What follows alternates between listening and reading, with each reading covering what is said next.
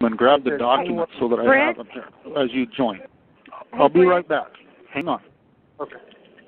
Hey guys, Brent, I'm sorry to interrupt, but it just occurred to me that I could put Ryan on this call. I had told him, people always want to hear, an update on how is he doing, what's he doing, so anyway, I asked him if I could merge him with this call and let him tell everybody hello.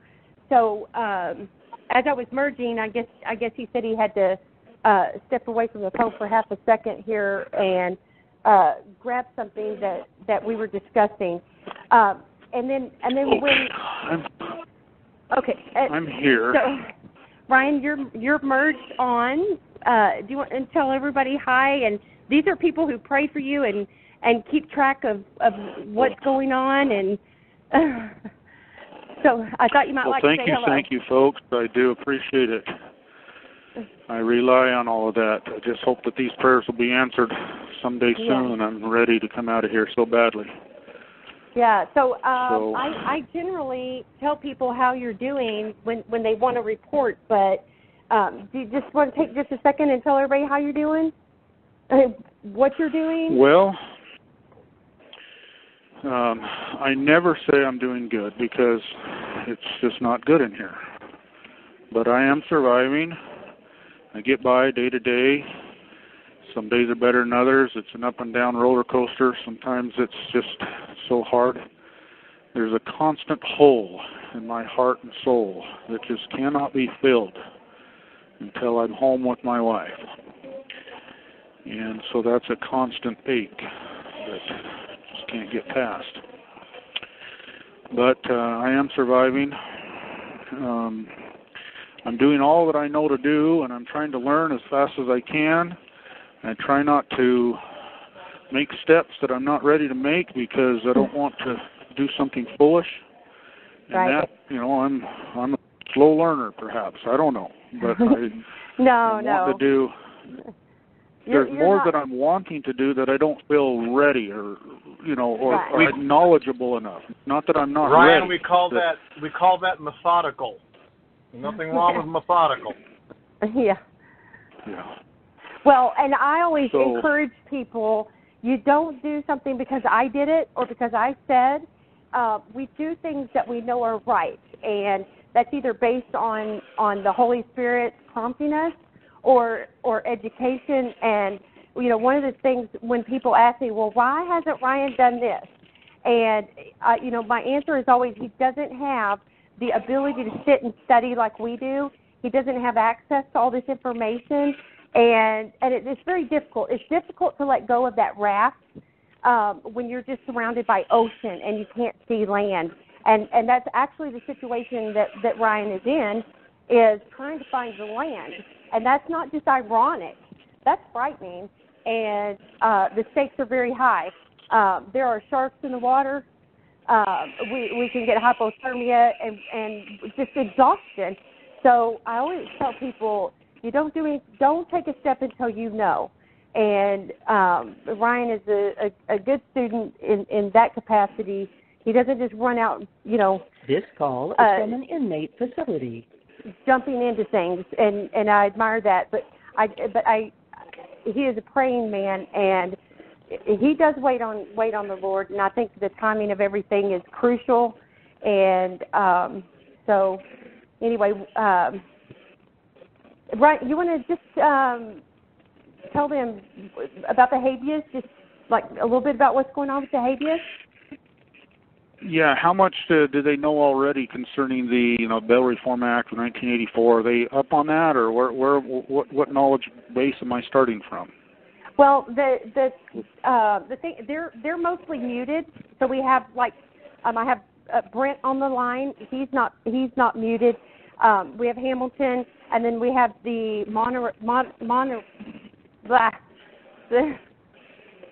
that word's escaping me. She monitors the calls. Moderator. Moderator, yes, thank you. Moderator. Yeah. Okay. Yeah. So basically, I did explain to him that we have a very unique habeas. A brief synopsis then of what the habeas is. Right. I just told him that it's very very unique. So I didn't tell them what is in it. But if you want to just give them just a second, I mean, like, kind of give them. Yes, I will. Okay, good. All right.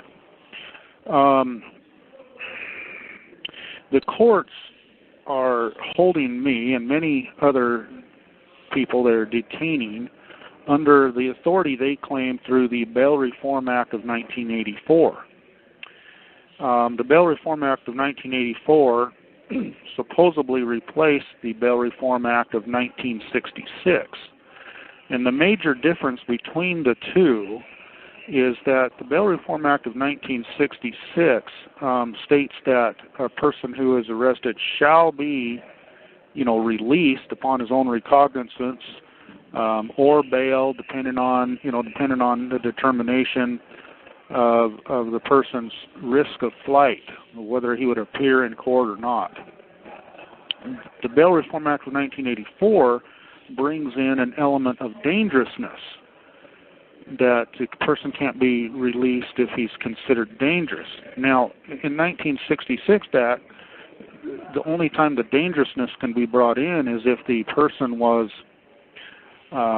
subject to a capital crime, in other words, capital punishment. And so now they're trying to apply that to everybody in the Bail Reform Act of 1984. The problem with the Bail Act of 1984 is that it went through Congress and did not pass. It failed twice. And so they call it the Bail Reform Act of 1984, but it's not an act because it was never enacted. This call and so the from name inmate facility is deceptive. What they did do is they took that language that was the bill that never became the act, and they added that language to a joint resolution, which a House joint resolution is a temporary. They do make it law, but it's only temporary. It only lasts for 2 years, and then they've got to renew it every 2 years. And it's the only purpose is to just kind of bridge, from one legislative session to the next, thinking that they will enact it next year. Well, since 1984, it has never been enacted as a proper act of Congress. What's the significance of an act of Congress in relation to them holding you? Okay, well, if we look at the United States Code, Title 18, subsection 4001, which is limitations upon detention of a person, which it states that a citizen shall not be imprisoned or otherwise detained by the United States except pursuant to an act of Congress. Now, if you read that, the word act is capitalized, which means it's a proper noun, which means it has to be a proper act. A proper act. So in other words, if the United States is going to imprison or detain somebody, it has to be in pursuance to an act this call of Congress. From an inmate facility. Okay, now wait a minute. The Bail Reform... Because it tells us two things. It tells us, three things. They have to have an act of Congress. But it also tells us that the only one that it's good for is a citizen. So first they have to be dealing with a citizen. Correct. Secondly, they have to have an act of Congress. Okay, which tells us by the rules of exclusion that they cannot hold someone who is not a citizen of the United States. Ryan, are you a citizen of the United States? Yes or no? No. Okay, and what I'm an American. What qualifies an act to be an act of Congress? An act of Congress has to go through both houses of the Senate and the House, both houses of legislature. It has to be passed by both. It has to be signed by the president. But furthermore, it has to state that it's an act. It has to have a title. It has to have an enacting clause, which the enacting clause is also listed in the U.S. Code. In other words, The enacting clause states the authority by which the main body or what the rest of it, the authority. It states the authority for this act to be enacted. Right. Then, of course, the main body, which is the language, of the act.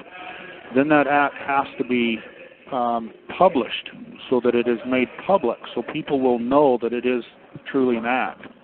And it has to be read on the floor how many times? 3 I'm not certain times. on that. Is that twice? Three times. It has to be read on the floor 3 times. And where do you find the information for what an enactment clause has to say for an act of Congress? And then tell me, where is an act of Congress enforced? So where do you find the wording to know if an act of Congress is an act of Congress? Title 1. Yes, 101, Section 101. Title 1. Title 1, 101. Yes. So where is an act of Congress enforced? An act of Congress is enforced in the District of Columbia. According to? An insular, according to... I don't have that off the top of my head. You're supposed to know this. I don't know if you guys know, but he's being quizzed. Federal Rules of Criminal Procedure, Rule 54. 54, okay. 54. Prior to 2002. I believe it is still in the rules, but that's where it originally was, and then they moved it when people caught on to it. You have 1 minute remaining. So I can call back if you want me to. Yeah, I do want you to call back, but so if you'll tell everybody bye, because we need to talk about what we were talking about. I just thought they would be glad to hear from you, and I'm sorry we had them all muted, and but anyway, thank you for talking to them, and I know that they're anyway. all So pleased. just in synopsis, our habeas corpus is bringing this point to light that the government does not have an act of Congress to be holding me or anyone else in, pre-trial, put it that way. They got to let me go legally. Right. They got to let me go. And we're going to get this done. Okay. Your time all right, is Ryan. up. Okay. Are you? Is Brent? Are you still there? Yes, ma'am. Okay. All right. So listen, I got to get to work with him, and so can you handle the rest of this call? And then Robin, okay. And then Robin, we can reschedule for a question and answer, like maybe next week, and I'll be back on to answer questions, but we're already at 2 hours, so if we want to schedule a question and answer, it'd be really good if people would write their questions down. In particular, really be prepared and listen to that audio on YouTube and have some good questions, and we'll be able to answer almost any question you have. I promise you. We've got a very strong grasp of this, and it works in beautiful conjunction with the administrative stuff that I've been teaching. Anyway, I hope you guys are happy with the results. We've got more, and we'll come back with the more at another time. But that's Ryan. So I'm gonna let you handle the rest of the call, Brent. Okay?